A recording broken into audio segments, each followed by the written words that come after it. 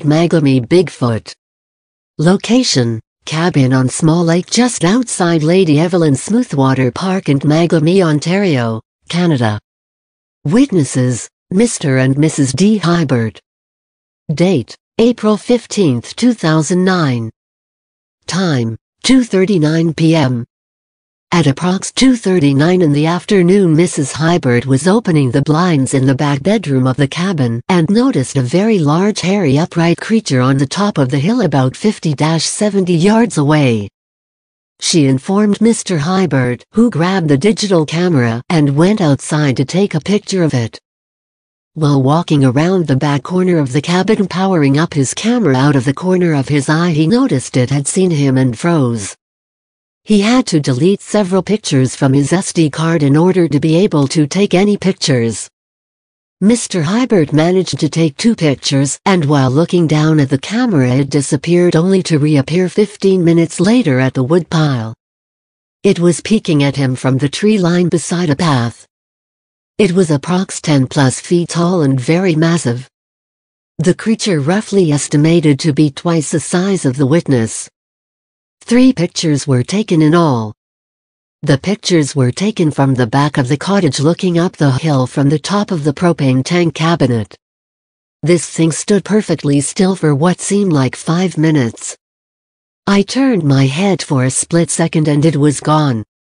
In the following weeks the screens were pushed in or torn off some windows of the cabin. The encounter was reported to the Manor and Op in New Liskeard on April 28, 2009. 3 digitally transferred pictures were left with the officer as well as a 1-page written report on the incident and the witness's phone number. The officer they spoke with found it hard to believe they were reporting it and asked, "Are you serious about this?" and laughed. A game warden and several manor biologists attended the cabin and stayed several days investigating and taking pictures of the area. They stayed on after the witnesses left. In 2010, witnesses sell cabin. Witness's wife was no longer comfortable and afraid to go there. They believe the cabin has since been torn down. Previously in summer 2004 they were awoken at 2 a.m. by what seemed like really deep penetrating ground thuds, like picking up a huge boulder and pounding on the ground. It shook the entire landscape. It went on for about 20 min and was very random, maybe 10 or 15 hits to the ground. It was very singular and deep like a seismic thumper truck. The last hit to the ground was followed by the sound of big trees cracking about 150 yards out. The witness made coffee and stayed up till dawn that night. In 2006, after lending a local friend and 3 others the cabin for hunting season, they reported 2 black or dark blue helicopters flying low and circling for several days and nights in the area. It was definitely not game people doing rabies cube drops. This would have been fall 2006. It is assumed they were looking for someone or something, and that was also the first year in many that no one received a moose tag to his knowledge.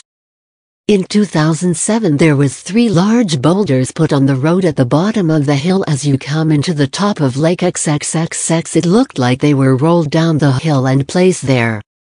2 of them came up to door of the truck, one was the height of the bumper, and one of them was still there in 2010 because people began to just drive around it.